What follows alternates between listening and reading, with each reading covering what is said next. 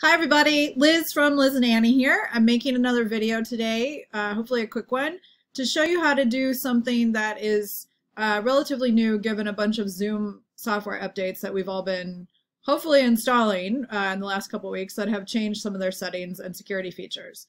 So one of the first things I want to point out is that I'm in my Zoom room, I have the meeting locked, but now it no longer up here at the top displays the meeting ID. So it used to have that on there. I think they took that out because for those of us making and posting videos, people could get the meeting ID from looking at those videos if they could find the public link to them or they had them shared. And so then they could always type in the meeting ID number and join a meeting that wasn't locked or password protected. So that's definitely something that I've noticed is new. And then the thing I want to show you today is something that's going to help for those of us who have decided for our lecture material, whether synchronous or asynchronous, that we are going to use Zoom's cloud recording option to capture our lecture videos and then make that available for our students during or after the classes.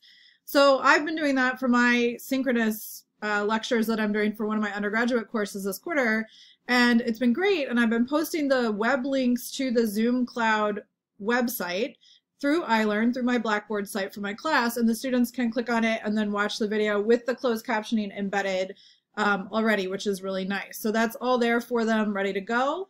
But what a couple people have noticed, I've noticed this week, my students flagged for me this week, is that now those Zoom Cloud links are requiring a password. So that's not a problem if you want to password protect your lectures and make sure that your students have to have the recording password to be able to watch it if you're setting up your Blackboard site the same way I am. But I'm just going to show you how to disable that if you don't need that or don't think you want it to be the default. So I want my students to be able to access by clicking on the link that I've already embedded within my iLearn site instead of doing that and then having to enter another password. But again, your mileage may vary and people are going to differ in what they want to do with this. Okay, so as usual, here I am in my web page version of my Zoom account. Need the options. Okay, I want to go to recordings.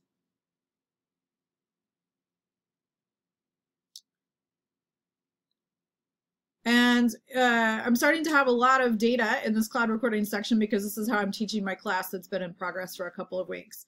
So I want to be able to, make this sort of smaller. Sorry about this. Okay, I want to come over here to the share button. So click on this, and it now gives me a bunch of options. There's like this menu page that wasn't as detailed before. So for the purposes of my class, I'm sharing my cloud recordings of my lecture videos publicly. I could change this to authenticated users, but that means they have to authenticate through Zoom with their UCR account so that they can do it. So up to you. I want them to be, my students to be able to download so they can watch offline. Password protect.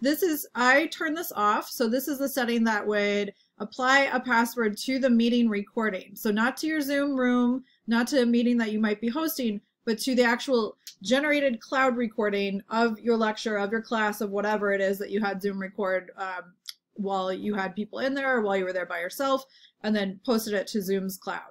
Okay, so if you don't want it to automatically password protect your cloud recordings or the links to your cloud recordings, you can just turn this off, and that's all you have to do.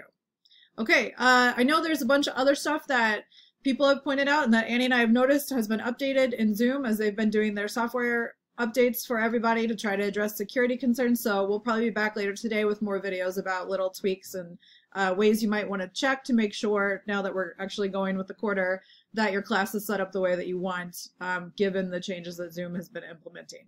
So I'll be back soon with more stuff. Good luck with this.